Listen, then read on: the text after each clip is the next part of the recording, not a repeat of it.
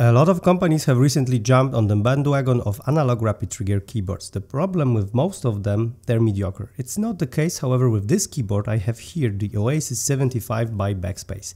Today I'll show you what's inside of the box, what's the performance and accuracy of the keyboard, how it sounds, and finally whether it's worth your money and attention. Spoiler alert, it is. So let's do a quick unboxing, and inside you will find the keyboard. The version I have here is the basic version with black jade switches from Gatheron, which are analog switches. We'll get back to the switch in just a moment. Apart from the keyboard, you also get a coiled USB-C cable, combo keycap key switch puller, a set of additional keycaps including Windows and Mac options, as well as some accent keys and spare key switches which can be used in case any of the original ones get broken in the future. Overall build quality of the keyboard is really good. It has aluminum upper cover which comes in a variety of different color options. There's aluminum alloy plate, latex foam for better sound experience, aluminum mid-frame PCB with RGB light, silicone pillars, PET film, aluminum lower cover, stainless steel counterweight block, aluminum feet and silicone pads which hold the keyboard firmly in place.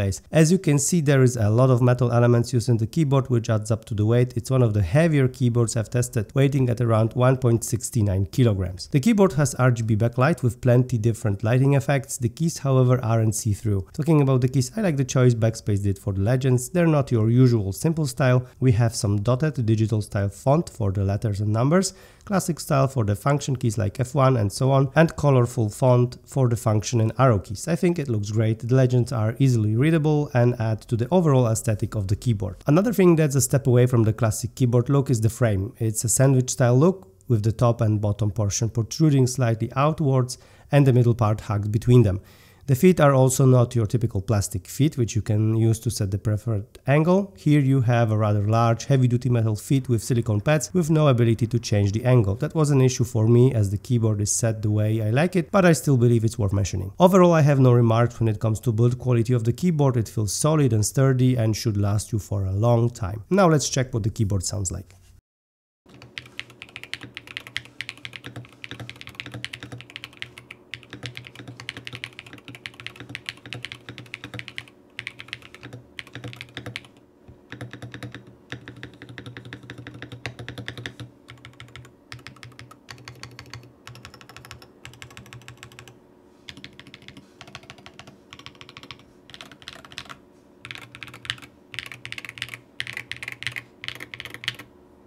I don't know about you, but I have to say it sounds really nice, especially when you compare it to most of big brands' rapid trigger keyboards, which sound horrible. I would go as far to say that it sounds better than Wooting and comparable, if not better than Polar 65 by Arbiter Studios, which has been the best sounding rapid trigger keyboard I've tested. Before we move forward, for those of you that are unaware or new to the whole idea of analog switches, here's a quick explanation. Classic mechanical switches have a set actuation point which the switch has to cross when it goes up or down.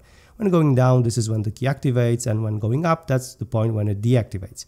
With analog switch, this can be set anywhere within the movement range of the switch and can be changed anytime you want. This is used by implementing Hall effect onto the switch and keyboard. The voltage changes based on the travel distance and upon reaching a specific value reads as an activation. Since the analog keyboards always know how much the key has been pressed, this has been used to create the rapid trigger effect. This basically means that after activation you only need to release the switch a fraction of a millimeter in order for it to become inactive and ready to be active again. So instead, like with classic mechanical switches where you need to wait for the switch to cross the activation line to use it again, here it basically happens instantly and gives you instant reaction and response times, which can be very beneficial in FPS games like CSGO, Valorant, Fortnite, Apex Legends or even Modern Warfare. The keys used in Oasis 75 are Gatheron black jade switches, which are rather light analog switches with around 35 grams of actuation force, 50 grams bottom out force. They are linear with approximately 3.5 mm travel distance. They are really light and a pleasure to type with even for longer sessions. I also think they feel much smoother than most other rapid trigger keyboards I've tested, and I really like them. There's one thing I need to note, however. Since the keys are rather light and can be pressed easily, I'd recommend setting a higher activation value than what you normally would use. I use the keyboard with the actuation level set to 1mm, but it has proved to be too fast and I had to dial it down to 1.5mm. Like I said, the keys are light to press, so it's easy to press them by accident, and if you pair that with a fast actuation level, then you'll get a lot of typos. Time to move on to performance and precision values. On paper, the keyboard offers one of the fastest response times with polling rate of 8000 Hz, meaning each key is read once every 0.125 of a millisecond. And if you combine it with one of the fastest rapid trigger settings you can get at 0.04mm, this should give us one of the fastest analog rapid trigger keyboards out there. But of course, we need to take into account drivers, firmware and so on to measure the real-life values. Here's what I did in order to test the real delay of the keyboard. I've set up a high-speed camera, the Sony RX100 Mark VII, which can record at 1000 fps. The footage is then slowed 20 times, giving us 50 fps when playing back the video. The camera records the moment I release a control button, which is assigned to hold scope-in animation in Apex Legends. After I see the button start traveling up, I count the number of frames between the time it takes for the unscoping animation to happen. Since at 1000 fps each frame is 1 millisecond, it's easy to see what's the latency between the registered release signal and effects taking place on screen. Of course, it's worth noting that this method takes into account latency of your whole system, CPU and monitor included. As for the Oasis 75, I have to say that the results are extremely good.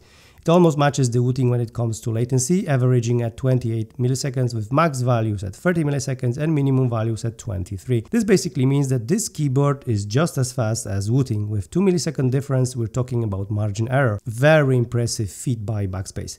Just to confirm this impressive feature, I redid the tests using different game, Overwatch 2, but the same method with unscoping. And the results here were even closer. After 10 tests, the difference between the two keyboards was at 0.3 millisecond, meaning we finally have a keyboard that can match Wooting in terms of performance. For the precision tests, I have used an electronic micrometer, a device normally used for measuring thickness or size of a small object down to thousandths of a millimeter. I placed it over the switch and used it to move the stem of the switch up and down in a very controlled manner to see if the settings done in the app are correct. And initially I encountered an issue where the settings I did in the app didn't transfer to the keyboard, but it turned out it was a problem with a specific USB port. So if you get something similar, just change the USB port and it should help. I've tested this for 3 settings. First, 1.5mm travel and 0.12mm rapid trigger. Second, 0.5mm travel and 0.08mm rapid trigger. And finally, 0.12mm travel and 0.04 rapid trigger. The last setting is purely for testing purposes. I would not recommend using it for gaming as it's too sensitive. All 3 settings were pretty precise with a small margin error. The activation distance behaves as expected and same for rapid trigger sensitivity.